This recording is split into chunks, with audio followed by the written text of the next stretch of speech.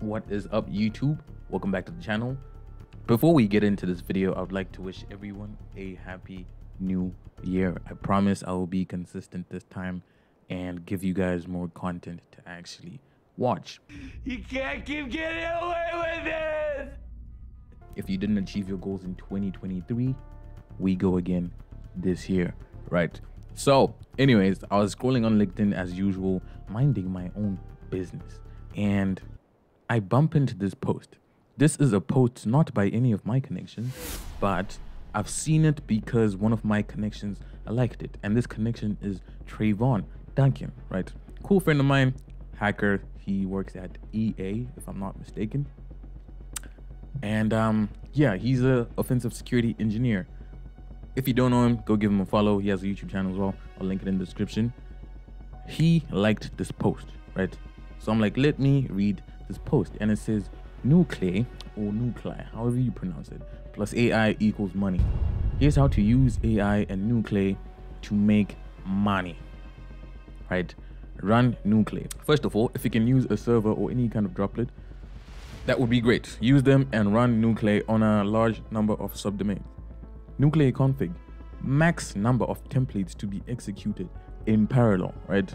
Number of hosts to be analyzed in parallel per template, and then rate limit number. At least he added the rate limit number, because you don't want to just bang on people's infrastructure, even though you have the permission to hunt on there, right?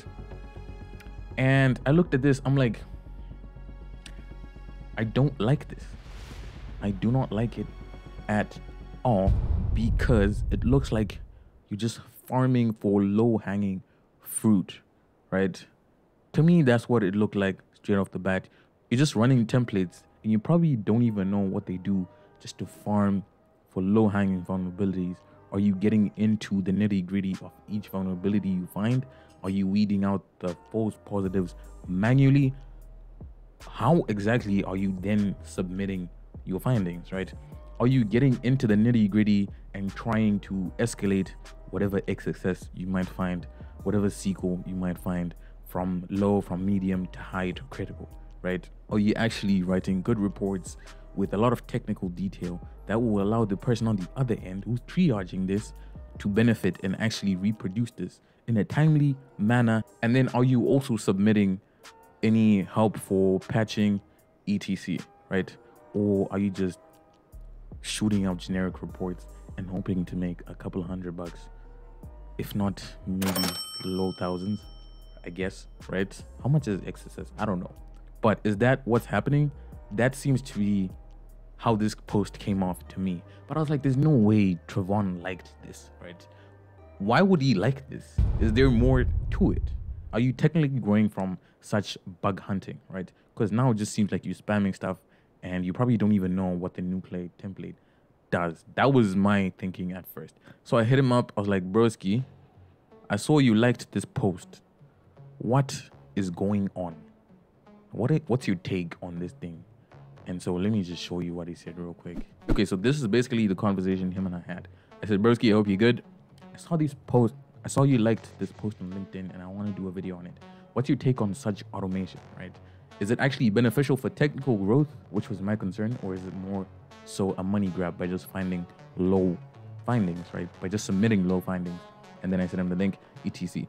So he's like, it depends. I think the automation part of it is beneficial on both ends. It just depends on what your intentions are. Are you just trying to farm low-hanging fruit, or are you actually getting into the weeds of what you're doing? And then he goes on to say, if you understand the conditions for a vulnerability and have your payloads pre-developed to test such conditions, developing a nuclei template with that payload would automate your workflow and save you so much time. True, right? Are you actually using your own templates, or are you just picking stuff from GitHub that you have no clue what it actually does? Or do you at least look at what it does and use it for your use case instead of just wasting time spamming stuff? And then he says, imagine developing a payload that leads to a CVE, right? Then turning that payload into a nuclei template. Then using that template during an assessment or while bug hunting. You get a chance to increase your technical abilities and understanding, all while making money. Win-win. And I was like, okay, fair. Now I see why you liked this post. This is how you were thinking about it. I personally was just thinking you're spamming random stuff you don't know about, and you're hoping to find some low findings and submit them for a few $200, $300, $400, $500, $600, right? Which, if that's what you're doing, do you? I don't really care, honestly. But yeah, we continued, and I was like, okay, I see you are leaning more towards developing your own scripts and tooling. What of those that just spam templates made by other people? That's obviously not very productive, but what do you have to say about that? And he said, nothing wrong with using other people's templates. That's what they're there for. And I'd put a caveat on that and say, nothing wrong with using other people's templates as long as you know what they're doing. Because spamming stuff from companies' infrastructure isn't the best thing to do if you're actually trying to help the company, because now you might bring down stuff that's critical, and look at you, right? You're just that guy. And from other programs, you get kicked off based off like your IP and whatever. And of course, there's rate limitings on most platforms, and they use Cloudflare and etc. So your IP might just get blocked. But if that's not the case, and you spam 10,000 Nuclei templates just because you don't know what they're doing, come on, bro. Do better. Stop it. Get some help. Right? And then he goes on to say, but oftentimes, if you're working in an enterprise environment and have systems that are set up a specific way, you likely have to craft your own payload to get the results that you want.